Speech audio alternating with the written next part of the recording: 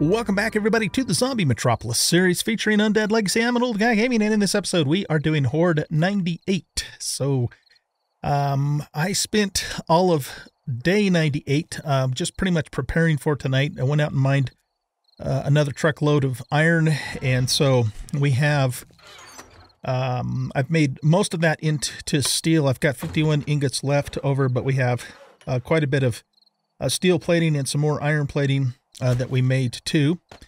And so let's put about half of that back in here.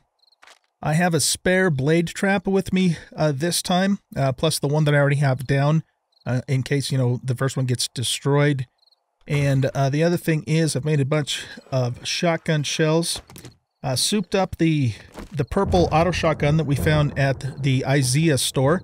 And it actually does more damage per shot than the blue pump. I misread that in the last episode in case some of you guys caught that or not. And so, actually, we don't need to carry this much iron with us either. Let's carry maybe that much. Okay. So this thing actually packs a really good punch, man. It does 41 damage per shot. Well, actually, 41 plus 8 with the mods on it. And it's modded up with auto mod, choke, magazine extender, because I can't make the drum extender, and a foregrip mod. So this thing's going to be a beast. And yeah, I think that's pretty much where we're at. I guess I am still a little bit over encumbered. I'm going to put these two gas things in the generator, so that should probably unencumber us. So I'm just going to pretty much, well, actually we probably better just get going. We're going to leave that door open there. Now, as far as, you know, the Horde night tonight is going to be the same scenario as Horde 91, except for, you know, it's probably going to be a little bit nastier, but it's the same basic setup that we had before. So we have a turbine down, or not a turbine, but blade trap down here. We got the 3 electric fences coming across. And so if all goes well, which I'm hoping that it will, yeah, that lightened us up there. We should be in good shape for tonight. So I'm probably just going to go ahead and time-lapse this, put some music on like we did last time, because again, it's just going to be the same thing that we did before. But this is, you know, this is my horde-based solution for now, if not for the rest of this playthrough, and it does seem to work pretty good, you know, all things considered. We are, let's see, let's take a look here. We're game stage 367 right now, so, and, you know, we're level 213, so yeah, this is going to be a nasty horde. Oh, the other thing I was going to say, too, is I made a few more grenades, too. So we'll use those to clear out the, you know, the really big groups of zombies when they come in. And yeah, so hope you guys enjoy Horde Night 98. Let's do this.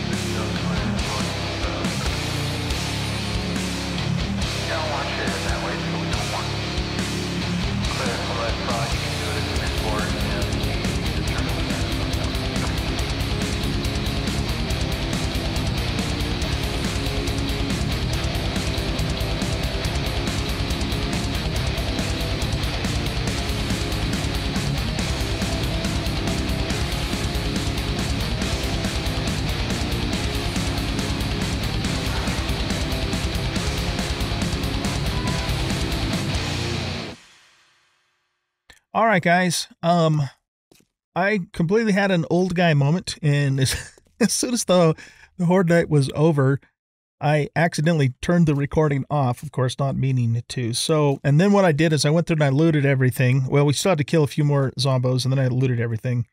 So, sorry about that, but let me show you what we got, you know, in terms of loot. The best thing that we found was this. We found a purple minigun, which we might actually try. We have 4 mod slots with it. The thing about this is it's super expensive to fire, but it might be fun, you know, to mess around with that a little bit if we can get a good stockpile of ammo.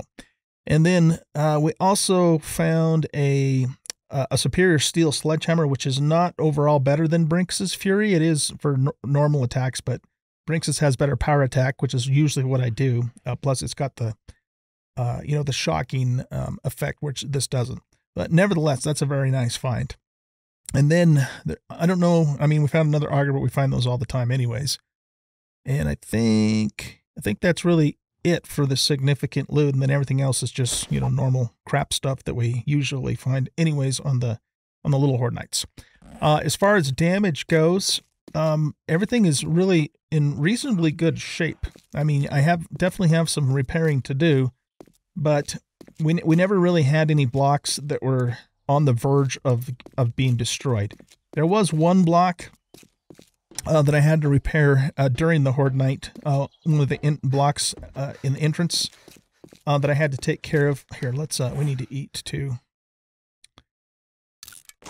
But other than that, I mean, you know, there's definitely damage, like I said. Just about everything has some damage, but nothing, like, critical was damaged. So let's just go back up and take a quick look at that. Got some sleepers spawning back in, I think.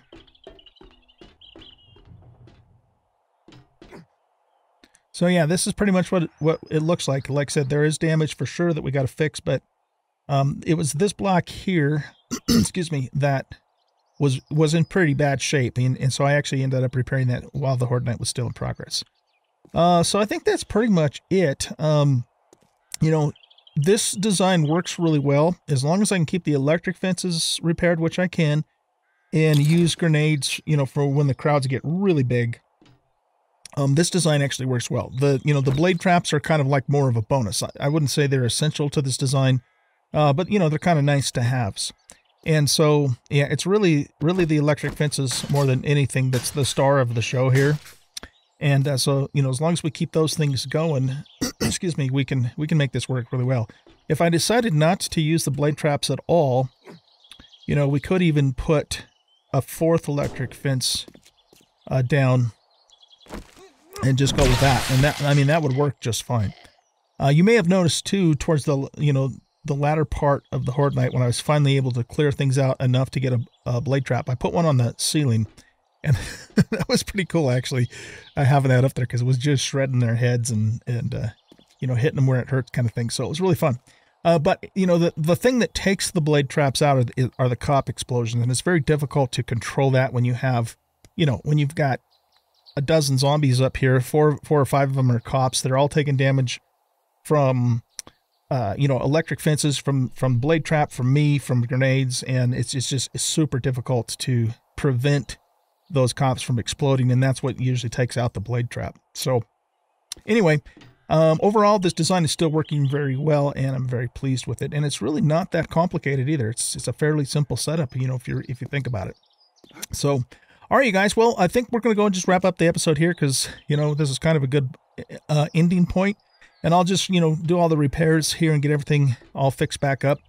And then in the next episode, we are going to likely choose another new POI that we haven't done and continue, you know, doing the new custom POIs, looking for dune buggy parts and whatnot.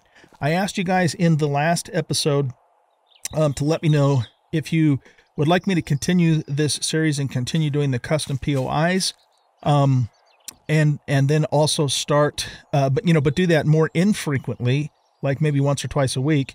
But then also start a Juarez UK series, or if you want me to stick with Undead Legacy and, you know, finish it out before we switch to Juarez UK. I have not seen your comments from that last episode because I've recorded these back to back. So I just want to remind you to definitely let me know in the comments what you guys would like to see with this series, and then we will go from there. All right, guys, thanks for watching. I hope you enjoyed, and if you did, please hit that like button and subscribe to the channel if you haven't. If you have, thank you very much. Leave a comment, share the video, and we'll catch you in the next episode. Goodbye.